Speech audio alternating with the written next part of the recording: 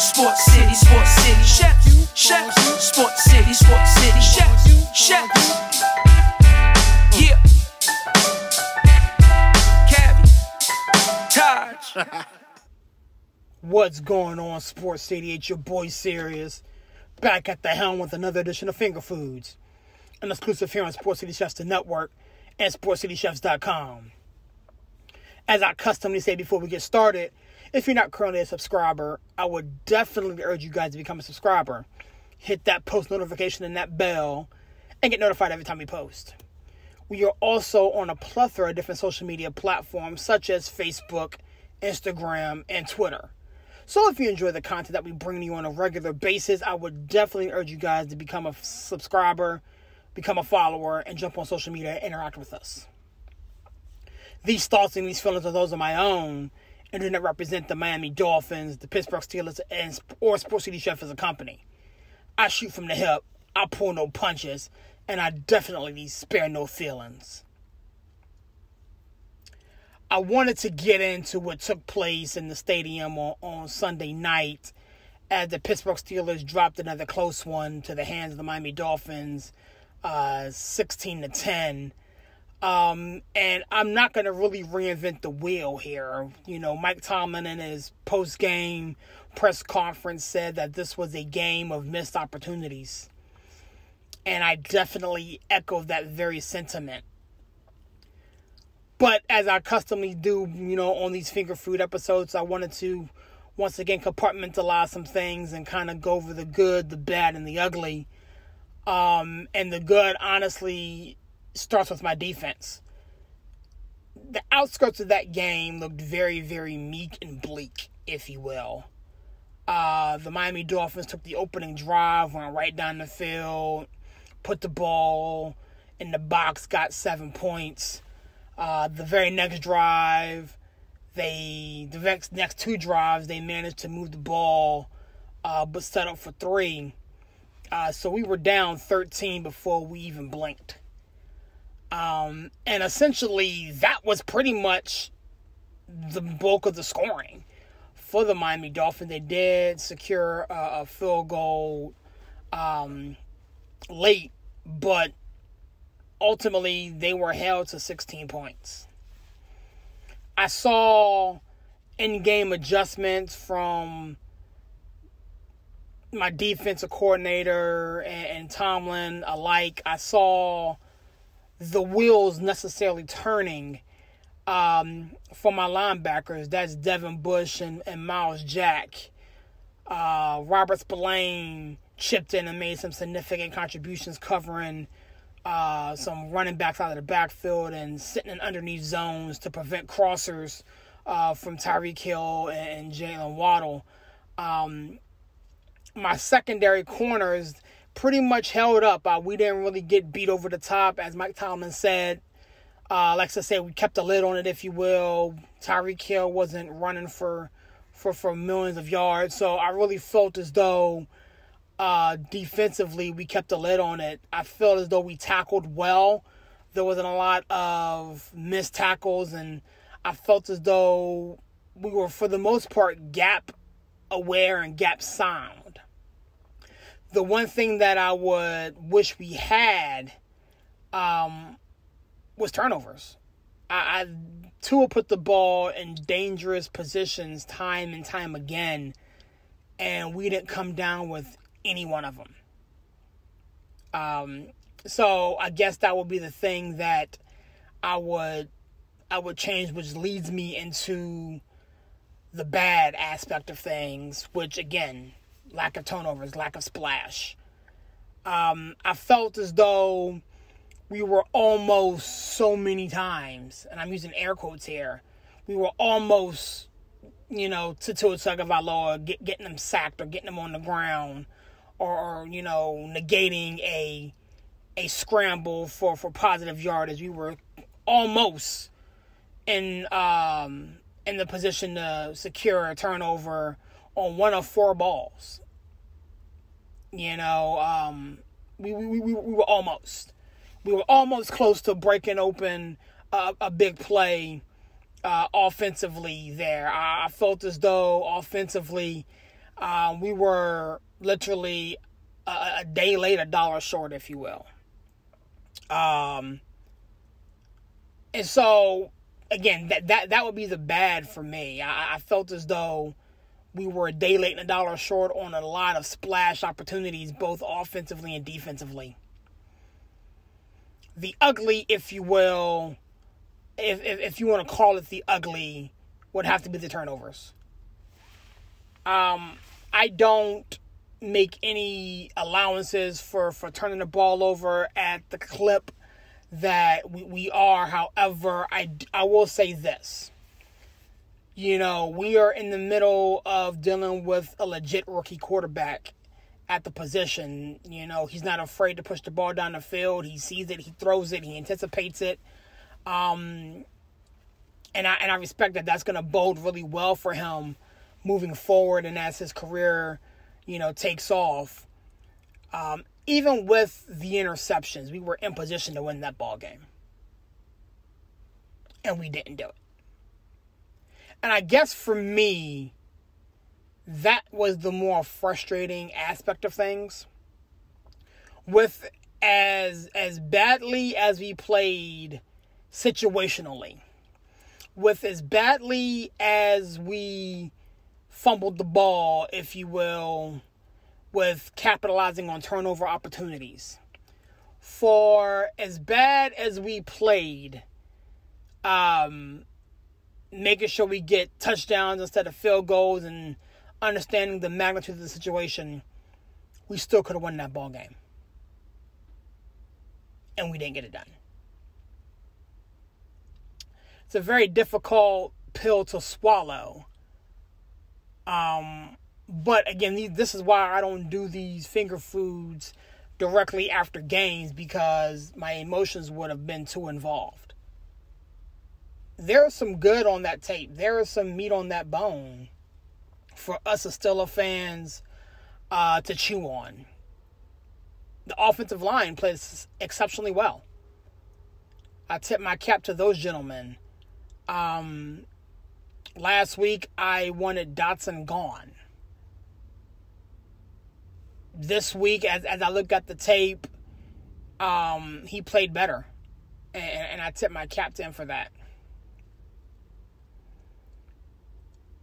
Matt Canada, I don't know what to do with this guy.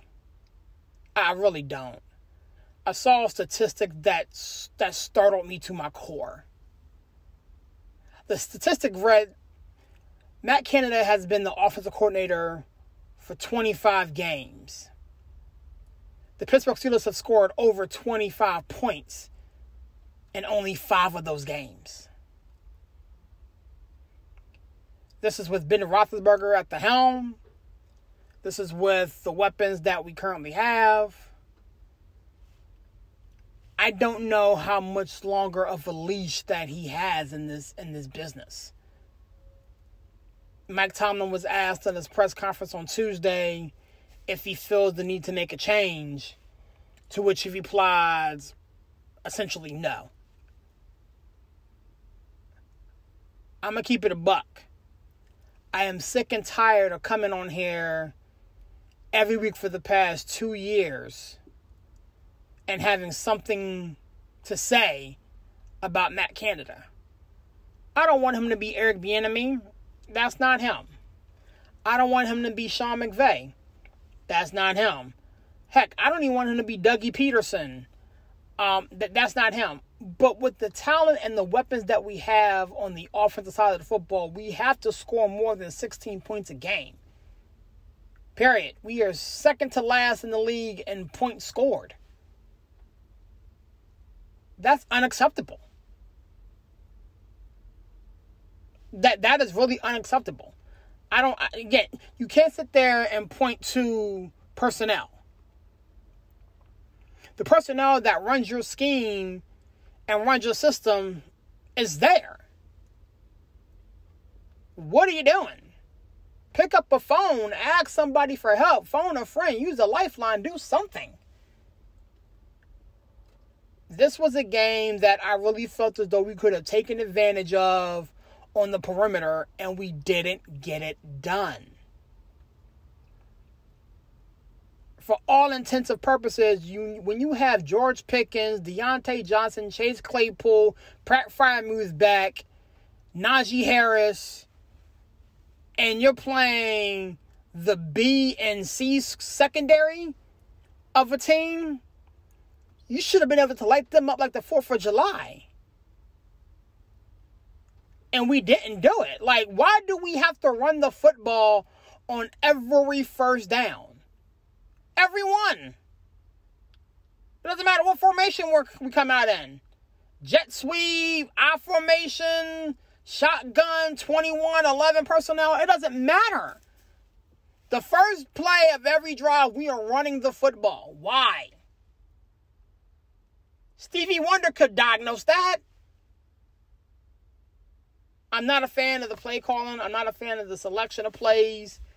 I really do wish that we would go a different direction, but it looks like this is the route that Tomlin wants to go in for the 2022 season. I'm just going to sit here every week and cry about it, because it doesn't look like it's going to change. We turn our attention to the Philadelphia Eagles this weekend. I'm going to need y'all to pray for me. Like, real talk, if you believe in prayer and good vibes and all that type of stuff, I need that this week. My wife is an Eagles fan. And she reps hard just like I rep hard. I'm trying to stay married. I'm going to keep it a buck.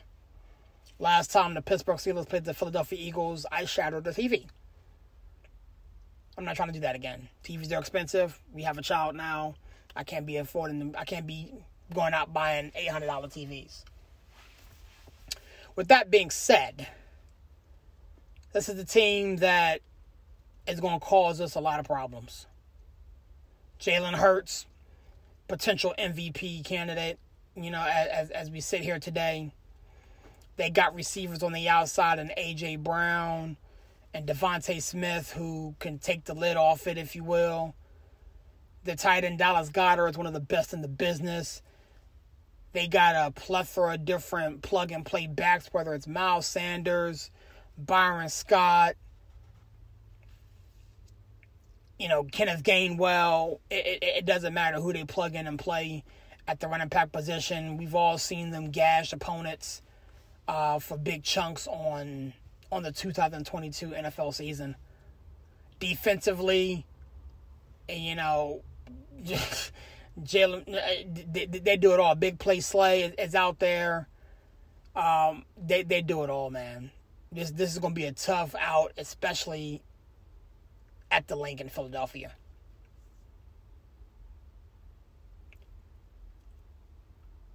I don't even know how to make heads or tails out of this one. Like, this has the makeup of Buffalo Bills game all over it. It really does. Like, there are 3 teams that are playing in a league of their own. You know, we don't see Kansas City this year, but we play in the other 2. Buffalo and Philly. This has the making of a repeat of Buffalo.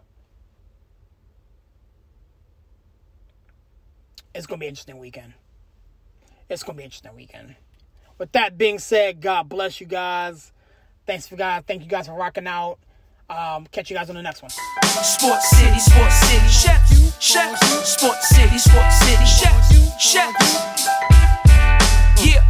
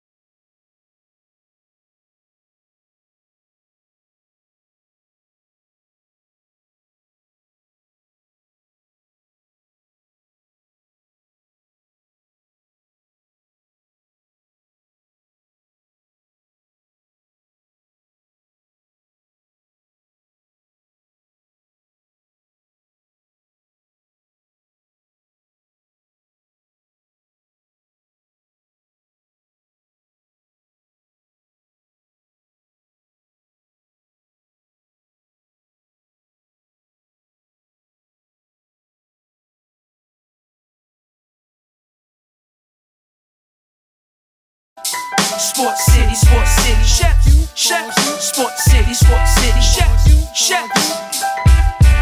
yeah. Cabby, Taj.